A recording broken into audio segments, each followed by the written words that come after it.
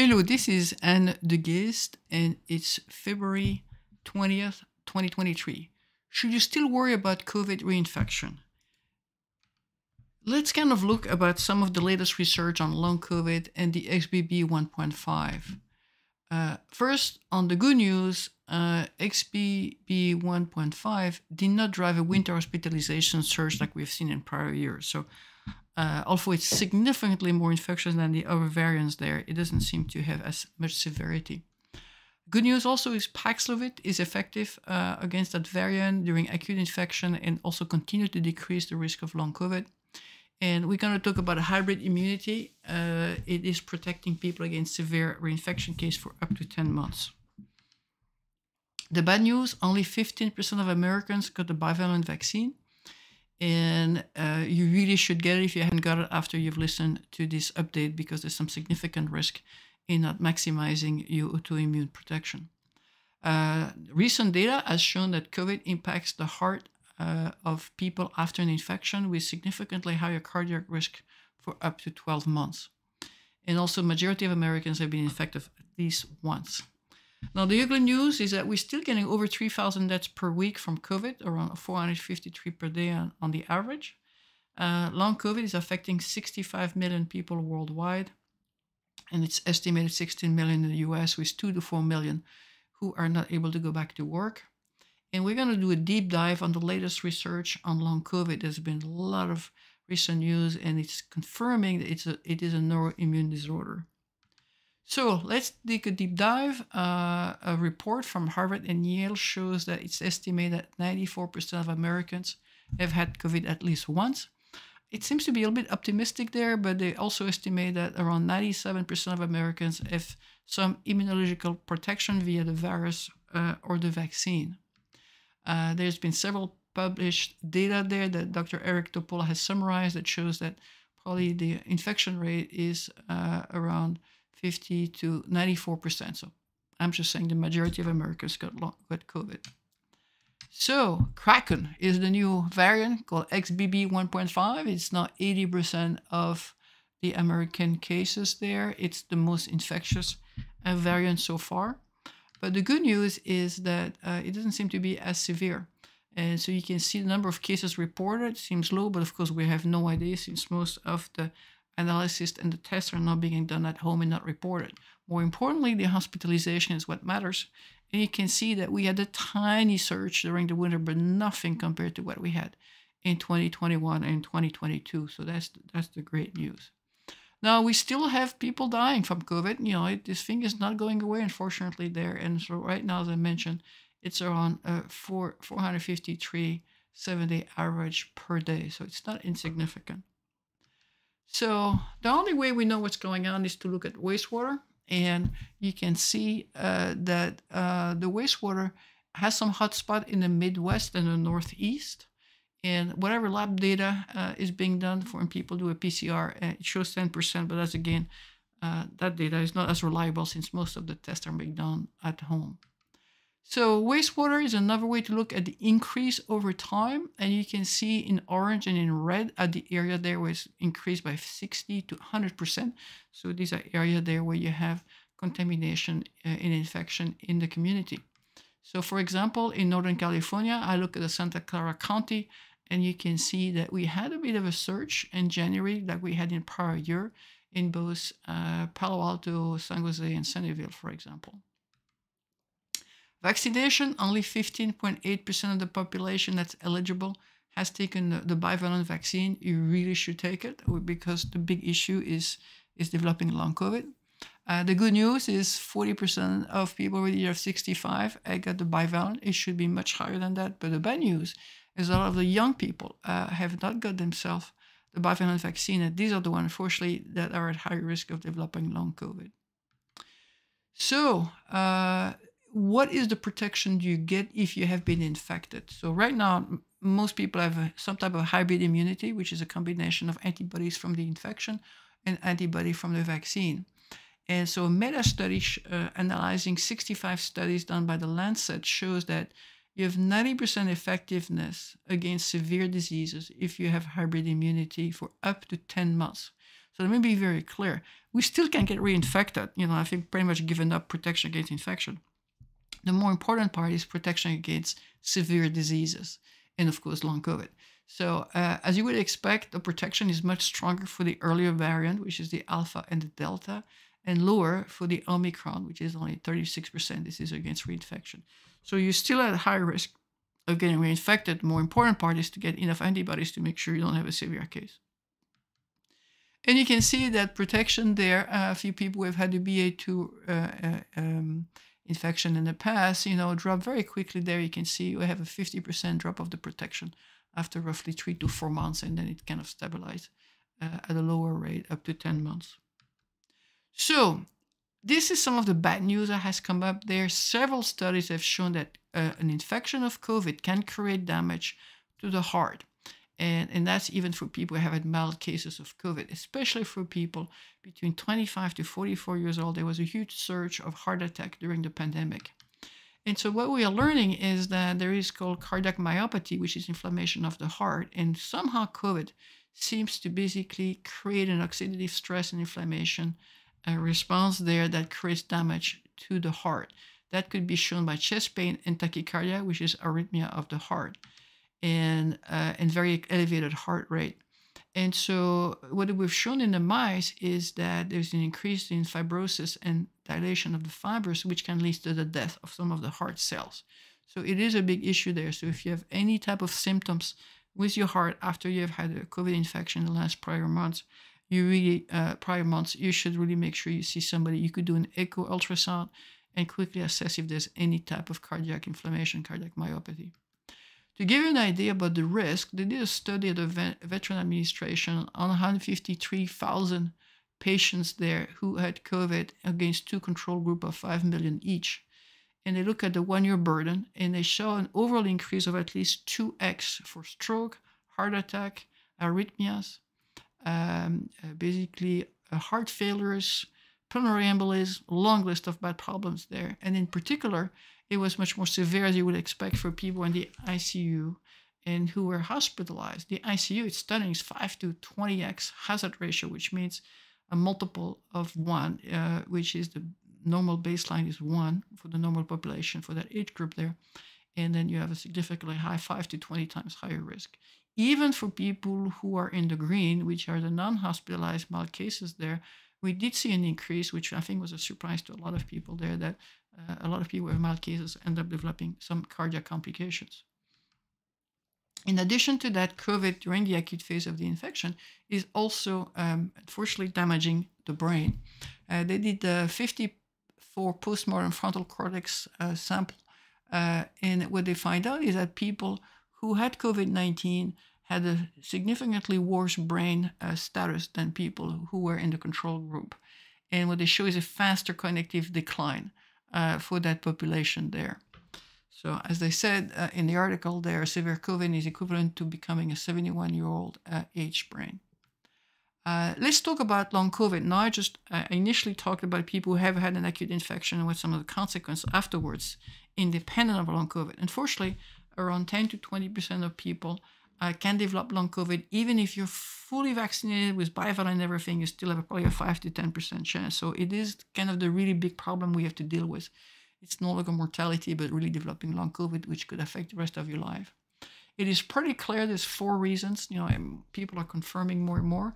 One is that the virus stays in your body and has been measured doing some pathology after autopsies that people can have it for as long as 270 days after the infection there, and it's in every organ of your body, your brain, your core organs there, the spinal cord, it's really incredible. In addition to that, there's a possibility the immune system basically gets compromised and you develop an autoimmune disorders.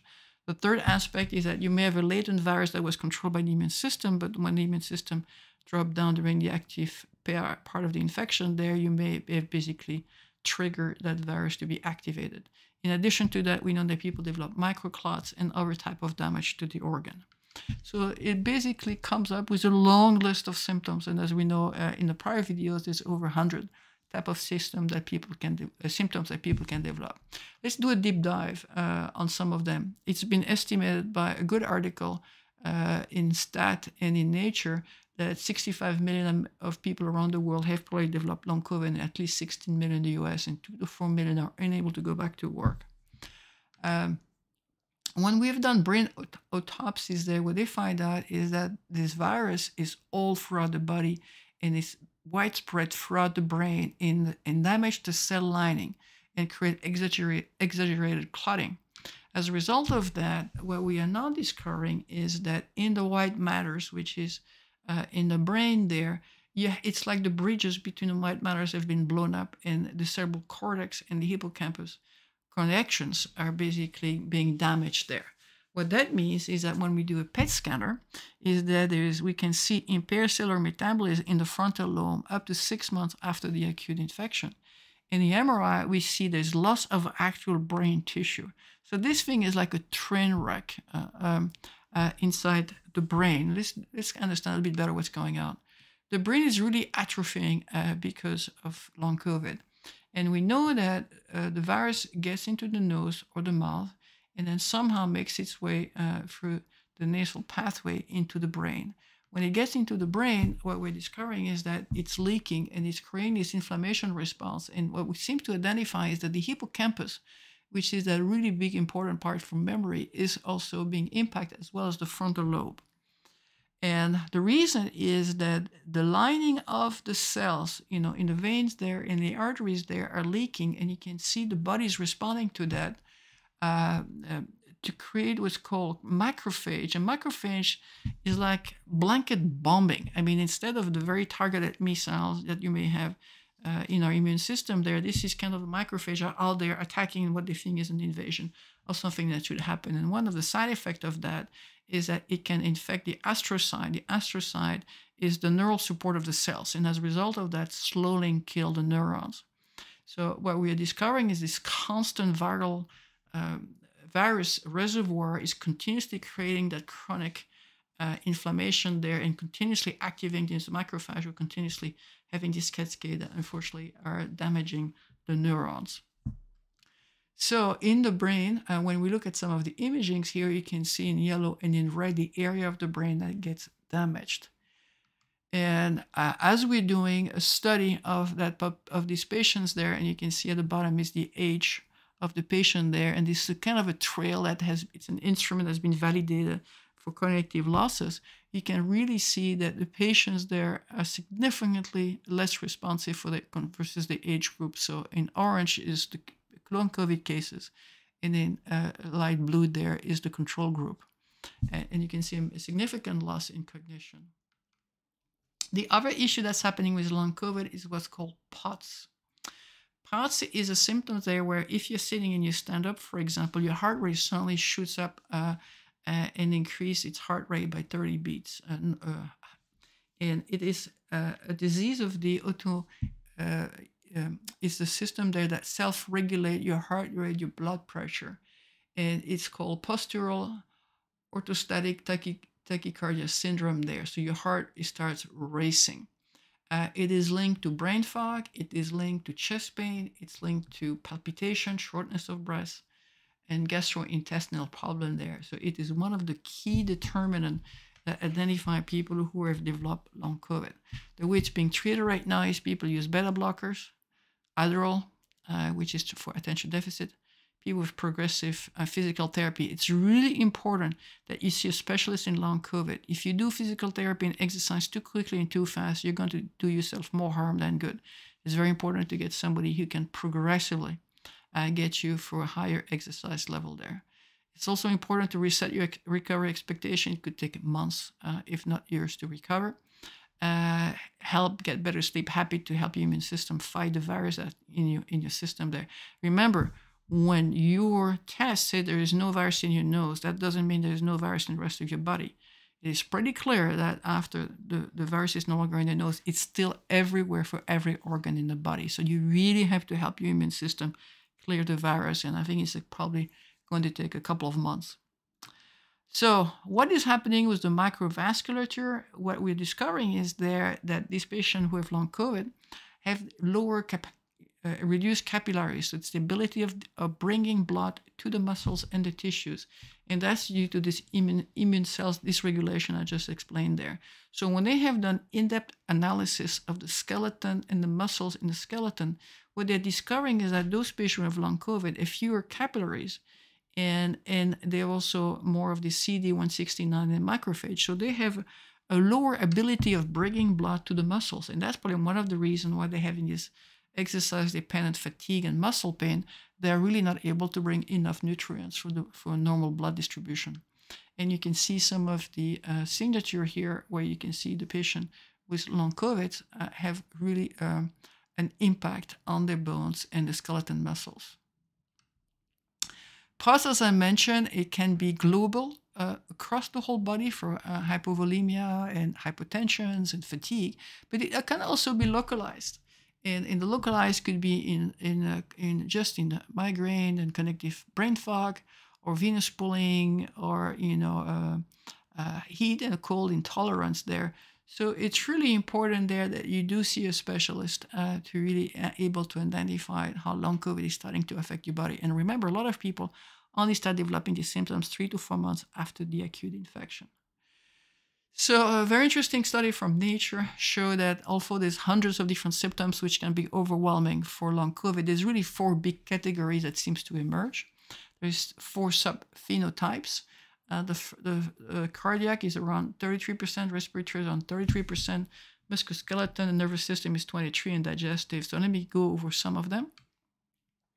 You can see in the cardiac, a really problem there with fluid and electrical disorders, pneumonia, acute renal failure is a problem there. So people end up on some type of kidney damage.